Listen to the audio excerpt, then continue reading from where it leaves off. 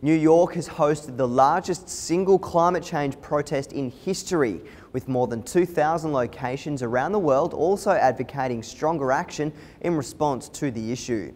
Led by UN Secretary General Ban Ki-moon, former US Vice President Al Gore and actor Leonardo DiCaprio, more than 310,000 people took to the streets campaigning for curbs on carbon emissions ahead of the UN Climate Summit in New York next week.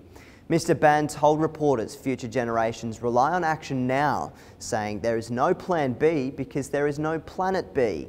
125 heads of state and government will attend the first gathering since the unsuccessful climate conference in Copenhagen in 2009.